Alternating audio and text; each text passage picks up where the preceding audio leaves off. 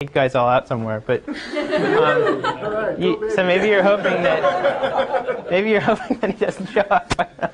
All right, so the grading, which is probably another interesting point, is we have 6 problem sets, and I believe it's 6 problem sets, 1 final exam, and we're going to grade you based mostly on the problem sets and 25% on the exam.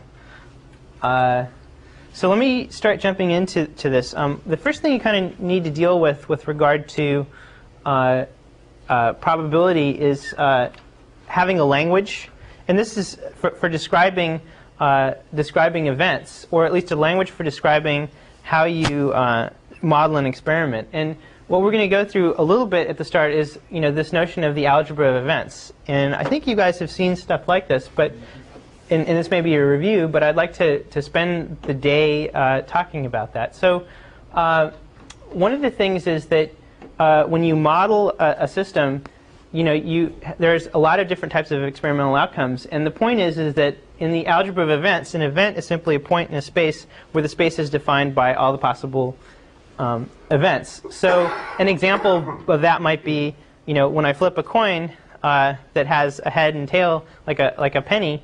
The experimental space might consist of the event that it's a head or the event that it's a tail, and it's a 2-point space. Another example might be, well, I'm playing roulette, and there's I don't know, I can't remember how many. There's like 30 or so. What is it? 38. So there's 38 spots, discrete spots, and you have a 1 in 38 chance of the points are the 38 numbers. And depending upon how these things are spaced, you have a 1 in 38 chance of getting a particular number. And another example might be, which isn't discrete, is having a spinner between 0 and 1, like on a clock, or like having a clock. What's the points are any particular point between 0 and 1. And each point is equally likely. When we start talking about a set that is kind of important of all the events in an event space, we talk about that and we call it the universal set, and usually you denote that U. The complement of a set of events. So I can say that a set of events is a bunch of points in the space. The complement of that is all the other points in the space, and there's a set that we call the null set that basically contains no points. Its complement, of course, is the universal set. And then we can move on to the next thing, which you're familiar with, which is simply the intersection of 2 sets of events. An event set A and an event set B. If the set of events are intersecting, then we denote that AB. So it might be if I had a set of events like tossing the heads, tossing a coin twice, and I say, oh, the events, one set of events are the events that that it contains heads, and the other one is the set of events which event set B is the event set where the events contain tails. Then the intersection of those events would be something that had a head and tail, or a tail and head. And then let's move on to the union of the set of events. The union of the set of events is to take all the events in both sets and combine them. And we denote that A plus B. And I think there's some other interesting notions like the set of events, 2 sets of events in U are equal if every point in A is also in B, and every point of U not in A prime is also in B prime. Rather, I guess the point is that if every point in one set is in the other set, and vice versa, then the 2 sets are equal. And here's sort of the basically, if you take these 7 axioms of the algebra of events. And we can go through each of them, and they're the fairly standard set, which is that there's the commutative law that I guess the union of A and B is equal to the union of B and A, and the union, and then there's the associative law that basically tells you that however you take the union of these things, it doesn't really matter what order you do it in. And then there's the distributive law that allows you to distribute, and then there's some more. One of the ones that's kind of interesting is the De Morgan's law. Have you guys seen De Morgan's law? Okay, so that's one that applies there too.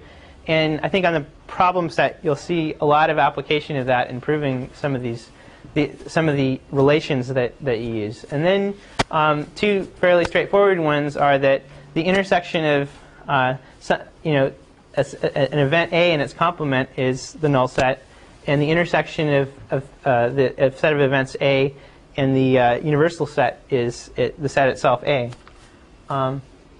And I guess there's some interesting derivable relations that you can get out of this. That one of them is that if you take the union of the set of events with itself, you get the same set of events. If you take the set of you take a set of events and like A and a subset of its events, you still get the same set of events. And I'm just going through these in words so that you kind of get a sense of what it's a lot of symbols, but it's easier to sometimes think about it that way. Another example might be you could simply write like this: a plus a prime b equals a plus b. That's if you rewrite that, you can rewrite that as a plus ab plus a prime b, and that gets you to a plus b. I guess using the distributive law, that you can the set of sets. Sorry, you can go through and prove all these things. I think it's fairly obvious how to do that. The second two are kind of interesting to use, and in the tutorials, I'm going to ask you to actually use those or prove some of these things. And I guess we can go down to a kind of another part of the language is the notion of a mutually exclusive set of events and a set of collectively exhaustive set of events. And a set of mutually exclusive events are basically if the set of events don't intersect. If you have a bunch of sets of events, if those sets of events don't intersect, then they're mutually exclusive. So in this diagram, for example, the sets A and B are mutually exclusive of each other. But the set U and any particular set like A or B are not mutually exclusive. So A is not mutually exclusive of the universal set. Then we move on to being collectively exhaustive. And the point of being collectively exhaustive is if I take the union of all the sets of events that you've described, am I able to come up with the universal set? If the answer is yes, then you've got a collectively exhaustive set.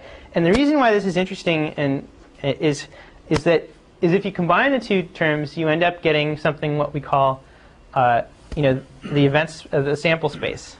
And this is the tool that you'll use sort of to deal with all sorts of probabilistic problems. What you need to do, or at least the meaning of the definition is to be the finest grained, mutually exclusive, collectively exhaustive listing of all possible outcomes of a model of an experiment.